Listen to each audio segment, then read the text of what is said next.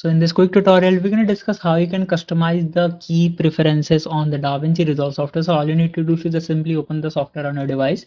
And now here on this top left corner, you're going to find this option which is written like Davinci Resolve. Just simply click over there. And here on the second option, you're going to find this option of keyboard customization. Just simply click over there, or there's a shortcut for it as well. Just simply hit Control plus Alt plus K.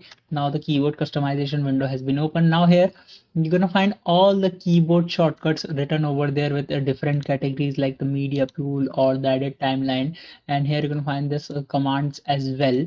Just simply click there, and here on the keystroke you can find this by defaultly setted keystrokes.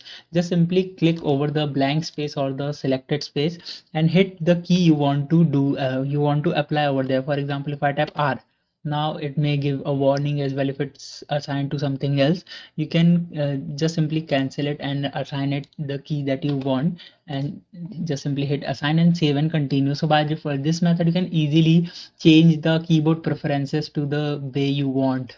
I hope this video will be helpful for you. Make sure to hit the like button and subscribe button for having such more helpful and interesting tutorials. See you in the next one. Take care.